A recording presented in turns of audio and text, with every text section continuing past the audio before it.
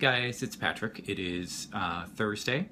My last update was last Friday when I think I told you that I was feeling a little bit sick. I was taking a day off of work. That sick day actually turned into about a sick week. I was out with a terrible cold all weekend. Fevers, chills, just felt awful. And I took a couple of days off of work this week as well, which is something that I don't really do that often. I was laid out flat on the couch. One of the things that I wound up doing was catching up on YouTube, and I saw a whole bunch of guys updating, which is great, especially a bunch of new guys, a bunch of, I say new guys like I've been at this for a while, but guys that I haven't seen when I was doing all the searches earlier, trying to find people who were updating with their hair. So people who are just starting out their new journey, like, I've decided to grow my hair, so I'm going to track my progress from day one. And people who are like me, who waited quite a while and then said, here's my progress so far, and I'll keep up with you up till then, which is great. Also, subscribe to a bunch of channels that have nothing to do with hair or are sort of ancillary to hair. There's one woman who has a condition where she pulls her hair out, it just seems terrifying. But she's really brave. She's a young woman, and her journey is really quite brave, where she talks about how difficult it is and how hair is so important. And then I feel like, well, hair is so important to those of us growing it too, but we don't suffer from any sort of illness, which, so it makes you count your blessings. There are also a lot of people who go to the store, especially the dollar store, and they buy a whole bunch of stuff, and then they get on camera and they show you all the stuff that they bought, which at first I thought, who the heck, who wants to watch all of that? Why would anybody want to watch you opening up bags of stuff that you bought at the dollar store? And then on my 33rd video, watching someone talk about the organizing baskets and thinking, oh my God, I could go to the dollar store and I could buy organizing baskets and I could fill out my linen closet could be so organized. And I realized why people do that. So don't judge. And I try not to judge anybody on YouTube. And that leads me to a couple of folks who have been updating about their hair, did videos about the fact that they've cut their hair. And it's almost like it's a script. You see someone who, they turn on the camera and they look down and they look really sad and they say, hey guys, it's me.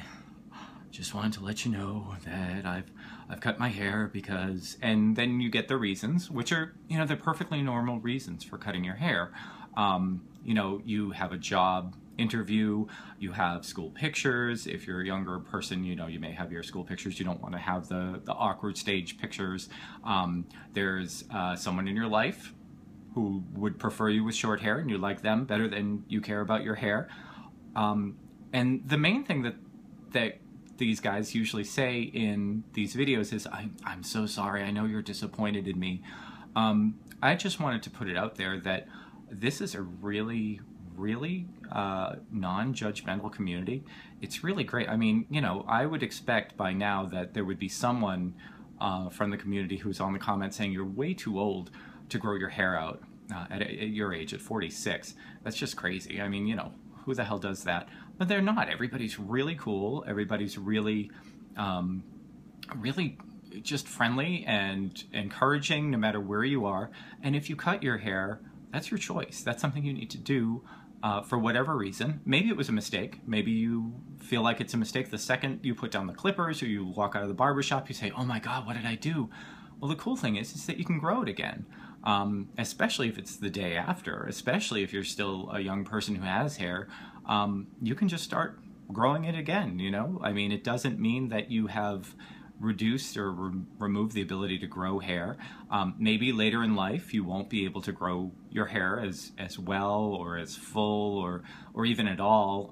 I know a lot of guys my age, the guys who I graduated with, most of them don't have a lot of hair left, or a lot of them have, the male pattern baldness where it's, they've got the crown or they've got it around here.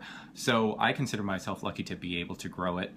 But I don't think anybody's disappointed in you if you have, if you've decided to cut your hair. So I just wanted to put that out there that much like the last time when I talked about the awkward stage, about don't judge yourself too harshly for looking like you're in an in-between stage. I would also say, if you decide that at any point that you want to cut your hair, that you want to get it shorter, if you decide to dye it purple, if you decide to do anything with your hair, it's, you know, it's hair. I was going to list all the things that are more important than your hair, but that would basically be everything.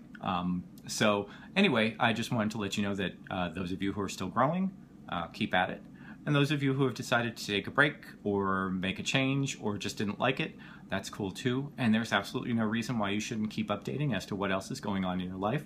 Got a ton of passions. I've seen a lot of guys who started out with hair videos who are doing other sorts of videos, which is really cool as well. I think it's a really welcoming community, and I hope that nobody feels like they have to make a really deep confession just because they decided to grab the scissors or grab the clippers. That's all.